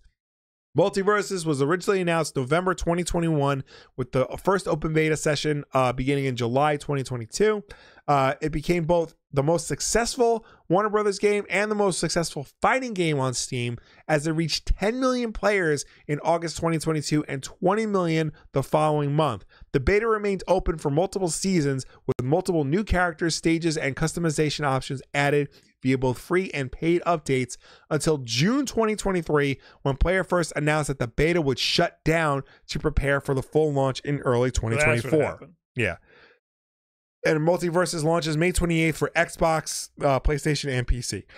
I don't know if that was the right move. No, like, because it made me think the game came out and just people stopped playing it. like that's what's confused me. Like they made it clear it was a beta. Yeah. But like usually immediately following the beta is the game comes out. Or like, especially the beta like, and then the game comes out. If it had paid DLC, people are giving money to you for, and you shut the whole thing down. Yeah, it's like bizarre. There was no clear indication like if and when this game was coming back. Yeah, this was very bizarre. Also, so I heard it was better than Nicktoons, but I've heard this was good. Yeah, but it can't be that good. It can't like. Obviously, it's not going to be Smash Brothers. That's the thing. Yeah. Is that it's trying to be Smash Brothers, and you just can't. You can't. You can't be Smash Brothers. But like, it can do something.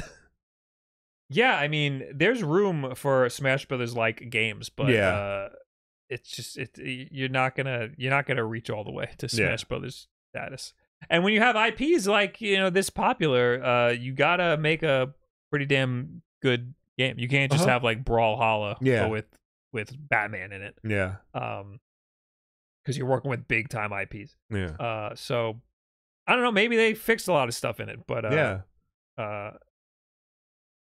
just think it's weird to have it come out and then pull it away and have it come out again. It's weird. So, but now I legitimately thought this was the second game. No, it's the actual game. It's back. That's crazy. But I mean, here's hoping it has an audience, because if it doesn't, Warner Brothers will just pull it again.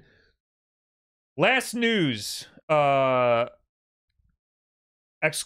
is the Achilles heel of huge blockbusters, says PlayStation executive. Oh, we love when PlayStation executives. There's a huge amount of chatter about the exclusivity in the aftermath of Microsoft's decision to port titles to PlayStation and choppy waters of the industry at large. This year alone has seen thousands of game developers laid off as the industry attempts to course correct. But as budgets for tentpole titles like Spider-Man 2 soar, many are beginning to question whether the traditional exclusivity paradigm is even feasible anymore. Is a topic PlayStation's well-liked ex-executive Sean Layton has touched upon in a huge interview with GameBeat, and he believes sticking to a single format may be the Achilles heel of the industry and its most expensive releases. When your costs for a game exceed $200 million, exclusivity is your Achilles heel, he explained. It reduces your addressable market. Particularly when you're in the world of live service gaming or free to play. Another platform is just another way to open the funnel, getting more people in a free to play world. As we know, 95% of those people will never spend a nickel. The business is all about conversion. You have to improve your odds by cracking the funnel open. Layden pointed to recent success of Helldivers 2, which is a PlayStation published game that released day and date on both PS5 and PC, a relatively new approach for Sony, which has proven wildly successful. Of course, Helldivers 2 is a live service game, so what does that mean for the platform holders of bread and butter single-player titles? If you're spending $250 million, you want to be able to sell your game to as many people as possible, even if it's just 10% more, he pointed out. The global install base for consoles, if you go back to the PS1 and everything else stacked up there, wherever in time you look at, the cumulative consoles out there never gets over 250 million. If it just doesn't. The dollars have gone up over time, but I look at that and see that we're just making more money from the same people. Layden believes the industry needs to expand beyond its current market. We're not doing enough to get heretofore non-console people into console gaming, he noted. We're not going to attract them by going more. We're not going to attract them by doing more of the shit we're doing now. If 95% of the world doesn't want Call of Duty, Fortnite, and Grand Theft Auto, is the industry just going to make more Call of Duty, Fortnite, and Grand Theft Auto? It's not going to get you anybody else. I appreciate that approach. Yeah. I appreciate the candor and like the bluntness of it. I mean, he's an ex-executive at Sony. He doesn't work there anymore, so he can kind of be a little more free. But he's right. Yeah, I don't like the idea of nickel and diming people who are buying like a single-player game.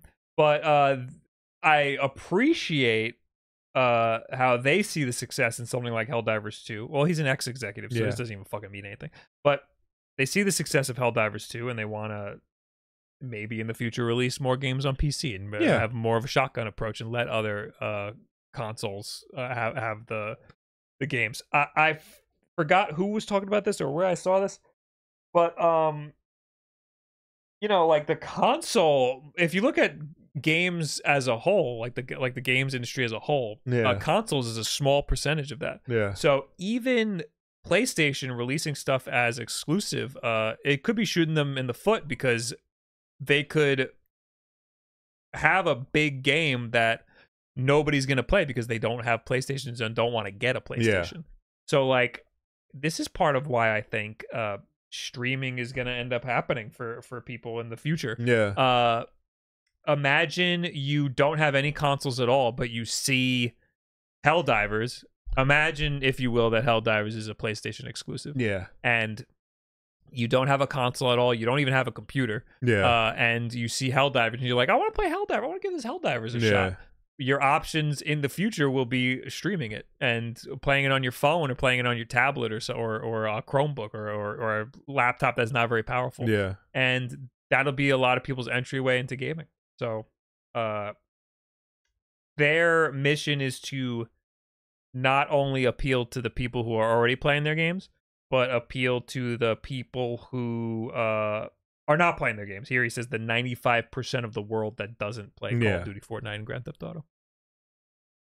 So, yeah, he's right. Make something that's not fucking Call of Duty, Fortnite, or Grand Theft Auto for those guys. Yeah, and also, too, like, keep budgets in check. Yeah, like, that too. If you're gonna you don't have to spend $200 million. If you're going to spend that much money, then, like, you really need to, like, think about putting your games elsewhere. Yeah. Or, like, lower the budget so that you can make the money back. Yeah. That sounds awful. Play via streaming. It's not that bad for us, and I care a lot about input lag, and honestly, it's really not bad at all. And if that's your only option, I think it's extremely convenient.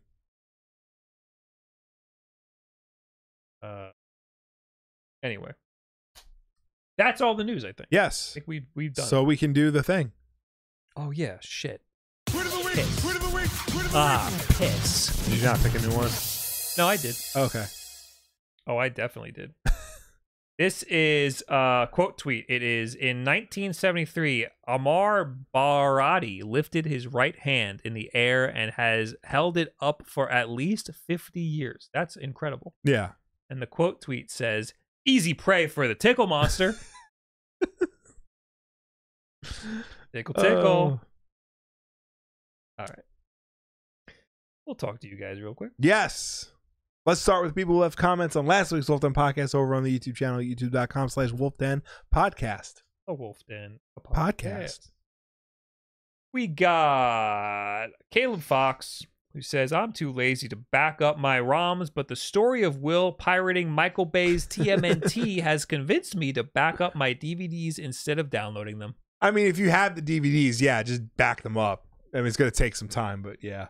And also, never pirate Michael Bay's TMNT. This is completely unrelated, but did you know that Surfshark VPN can help encrypt your data so that nobody on your or off your network can see what you're doing? Yeah, I learned about that after. That's not at all related to what we were talking about. No, not at all. No, it's complete aside.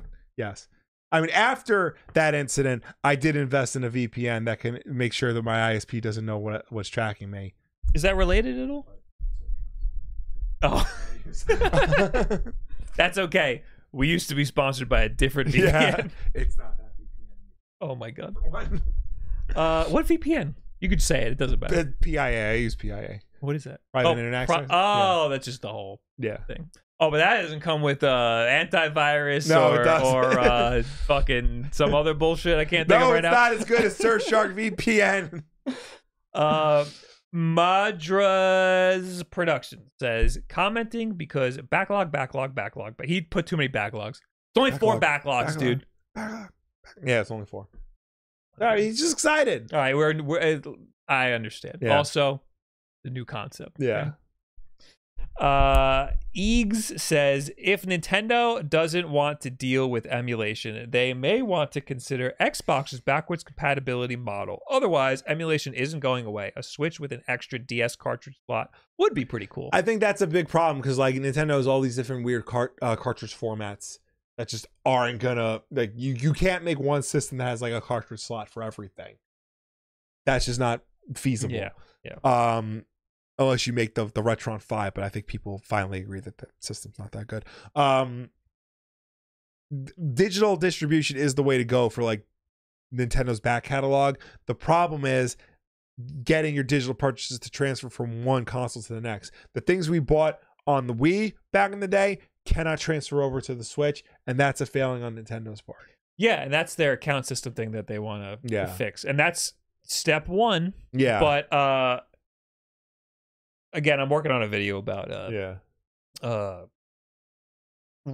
games preservation and like the legality of all of this and stuff. Yeah. And what would be just extremely helpful is having some sort of rules that allow us to fuck with our old stuff so that we can get it working on modern hardware. Because right now, Nintendo and other big companies are trying everything in their power to prevent us from doing that. And part of what's working for them is hiding behind the guise of piracy. Being like, everybody's pirating this stuff, but we're only pirating this stuff because it's the only way to get this shit to work on modern hardware, or the easiest way, at least. I didn't put it in the keep because like I don't know, there's a lot going on with it. I don't think all of it is like true, but allegedly Jim Ryan, who's like leaving Sony, like as the head of Sony, now that he's leaving, like Sony is like in contact with like PlayStation emulator developers to bring PS1 and PS2 emulation to PS5. That would be awesome. That would be awesome. That's not how that's going to work. You know, Sony's going to use their own internal team. Oh, it's going to be some weird stuff. Yeah. But that brings some brings some legitimacy to the emulators. Fact that like they're the ones who lost the emulator lawsuit back in the day. So now they're like, okay, we'll if we can't beat them, join them. But also too, like you can play PS1 and PS2 games on your PS5. You have to pay $150 a year for it with the PlayStation Premium. But like it's possible. I just want to be able to take my PS2 games like Psyops: The Mind Conspiracy, and put it in my PlayStation 5 and play the game. I don't want to have to like dig out my PlayStation 2. Yeah, there's a lot of ways they can make this stuff way easier. We got Jace who says, "Hey Will, what is your favorite run in comics? I just bought the first 2 Ultimate Spider-Man omnibuses after reading the entire series digitally, and I am planning to reread it. I feel the whole series has a mostly solid story throughout and has some cool changes from the mainline universe. The only other comic book run I think might contest it is the whole Incredible series. Invincible. The whole Invincible. Yeah. I mean, it's hard to pinpoint one particular run that like I would say is my favorite. I would say like I really like Tom King. And I like his Batman run a lot. I think people who hate it are just lonely. His Wonder Woman run currently is excellent. I really liked, what's his name? I don't remember. Oh, Greg Rucka had an excellent run on The Punisher a couple years ago. It was short, but it was awesome. Mark Waid's Daredevil is probably the best Daredevil of the 21st century. There's a lot of really good runs out there that like you could throw your hat in. Matt Fraction's Hawkeye. Scott Snyder's Hush. No, Scott Snyder and Greg Capullo's Batman in general. Who did Hush? Jeff Loeb. Jeff Loeb's Hush. The Long Halloween. That also Jeff Loeb. Yeah. Yeah. Great stuff. PMMC Rob says Rockstar learning absolutely nothing from the past couple of years, forcing an RTO and resuming crunch culture all at once, forcing a return to office. Hope this drives employees to leave. Honestly, yeah. Rockstar was never really like known for being like good about developer well-being. Like Red Dead Redemption 1 famously, like the wives of a lot of the Rockstar developers wrote an open letter to Rockstar saying like send our husbands home. And then like was LA Noire had a similar problem, and the guy running that team was apparently a tyrant. Yeah. So it like this is nothing new for Rockstar. It's disappointing that like it's still like this. I'd like to think that the games industry is wising up to crunch and stuff like that. But I think that just as a whole, companies are getting really they're getting away with a lot lately. Yeah, but I think we're seeing a lot of unionization happening. Yeah, we across need the more games of that industry. shit. Yeah. Earlier in the chat, now we're in the chat. Earlier in Yes. the chat, somebody where somebody sent me, Garrison sent me this link to this thing. What is it? It's a touch laminated AMOLED screen for a Game Boy? Okay. Why do we need a touch screen? We don't. Okay, it's only for like the OSD stuff. Just that it's OLED. Is that why this is notable? Actually, this is an LCD. Wait. This is LCD. I don't know. Whatever. This is AMOLED. I don't know. It's just very confusing. Yeah. Okay. I need this. I How think could this be better than the main funny thing looks like stuff? it's a touch screen, which that's I so don't weird. think that's gonna make the game worse. It's just for the on-screen display. Yeah. There's no Okay. reason to have a touch screen. It's 16 times scaling. Oh. Oh. Well, then That's- never mind. You don't need that many. That's too many times. Right. The analog pocket's only 10, and that looks incredible. Yeah. How many more times could you need? Bob, what console do you plan on doing next for showing us legal emulation? This. The Wii. That's it. Yeah, you'll get it on Thursday. After that, I mean, there's the Switch, but there's a lot of gray area there because Yeah. they're selling a dumper, and the selling of the dumper might be illegal. Yeah. Which is, I don't know. It's hard to navigate. Yeah. We do have some Twitch chats a while ago. Edward Bova, the creators of the newly released Switch emulator Suzu are taking measures to avoid any potential legal action from Nintendo, the company behind the original Switch console. Yeah, I need to look into that. But thank God. I'm hoping that like the emulation community just takes this as a warning shot and kind of is a lot more careful going forward. Yeah. About this stuff. Yeah. This is not the end of emulation, but it's like the beginning of like being better about like avoiding Nintendo's ire, I think. Yeah, it's definitely scary because Nintendo could just get rid of all of Oh, it. absolutely, yeah. And it would be devastating. But yeah, I think as a community we can take steps to get around it a little better. Mm-hmm. Matt Vermert, thanks for the 3 months. Where does the time go? I look forward to the podcast as much as payday. Oh my God, that's a lot. Yeah. That's crazy. Thank you. Hells Dells, thanks for the 4 months. First time catching the live from Ireland. Hello from Ireland. Hello. And we had Kylie in the with the super chat, $2. Y'all are awesome. Love the pod. Oh my God. Thank you, everybody. Someone is picking up Citra to continue it. That's good because Citra was the biggest disappointment to me because I actually use Citra. I don't use Yuzu that much because I have a Switch. Yeah. Did you see the leaked Spider-Man live service game trailer? Yeah, that's what we were talking about before. Yeah, we talked about it before. I think it looked cool. Yeah. I don't know how it would have worked though.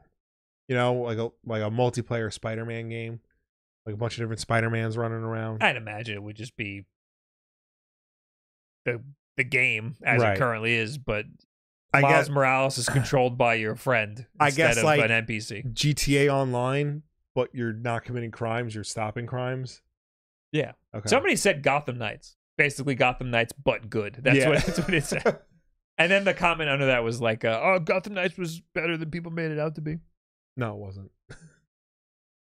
92-ish says, so Bob, what's your hot juice take on the creators of the newly released Switch emulator, Suzu, avoiding legal action? Yeah.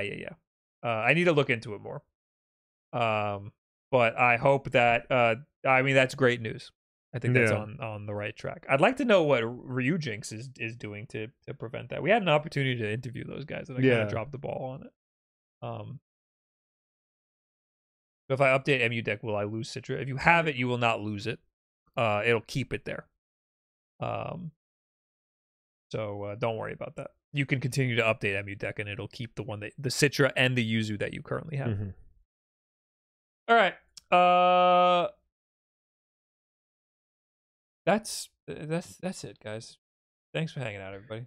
Thank you for tuning in. Thank you for watching us. Thank you for chatting with us. As always, the WULFF DEN Podcast is every Tuesday night at 8 p.m. Eastern right here on twitch.tv/WULFFDEN or youtube.com/WULFF DEN Podcast. If you can't make the show for any reason at all, we always put the archive version up over on youtube.com/WULFF DEN Podcast, so you can go check us out on demand whenever you want. But if you prefer to listen to us rather than watch us, you can do that as well, because we're also an audio podcast on any and every podcast service like Apple Podcasts, Spotify, YouTube Podcasts, Audible.com. No matter where you get the show from, folks, please be sure to subscribe, rate, and review us, because that helps us with placement on all those respective platforms. Woogie Waters, thank you for the Prime subscription. Hey, Bob and Will, good stuff as always. Thank you very much. Mega Dragon says Google Podcast is shutting down soon. What should I use now? I mean, YouTube.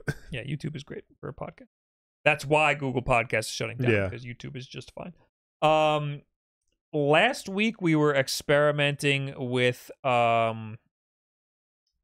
taking the podcast off of YouTube and re-uploading it after we do a live. I made the mistake of immediately privating the episode, and people were pissed because they were watching the podcast and then it just got ripped from them. So sorry, we won't do that again. We will leave it unlisted or something. That's it. That's all the news that we have. I'll be back on Thursday. I might be getting my MSI Claw on Thursday. Ooh. So Thursday stream will probably be me fucking around with that. Wood streaming right now. It looks like a hoodlum. Look at him. What's he doing? Is he cold? I think he might be a little cold. Go warm up. Yeah. We'll see you later, guys. Bye. Bye.